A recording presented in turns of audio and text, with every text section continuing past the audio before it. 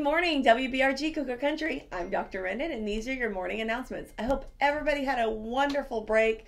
I definitely had a relaxing break, made lots of memories. We did the turkey trot. Those are my good things. We had a good time, so I'm grateful for the time that we got. I also want to remind everybody about the importance of taking care of your laptops. We've had quite a few laptops that have been damaged. Teachers, make sure that no laptops are on the floor.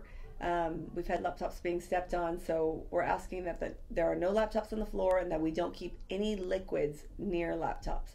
So if you have a bottle of water, you can keep it, or you need to keep your bottle of water away from your laptop. So you can keep it in your locker, or you can keep the bottle of water on the floor, but not near your laptop. So we appreciate your help with this.